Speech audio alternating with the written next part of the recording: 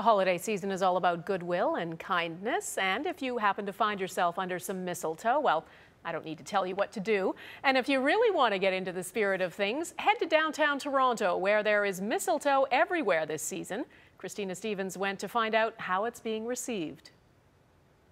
Yoo-hoo! Island! Look at it, mistletoe.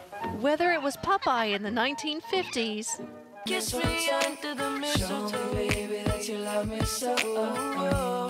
or Justin Bieber now, the lure of mistletoe seems eternal.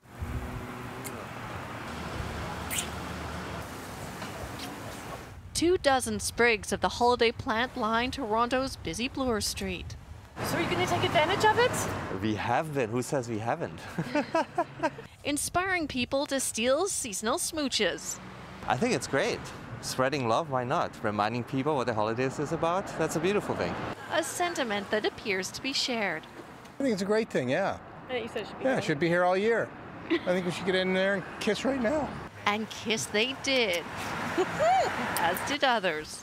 We've actually kissed under one already. Local businesses put up the mistletoe in hopes of just such a response. A little intimacy and some holiday cheer. It's been a big draw, huge hit. And a reminder of how meaningful a kiss can be.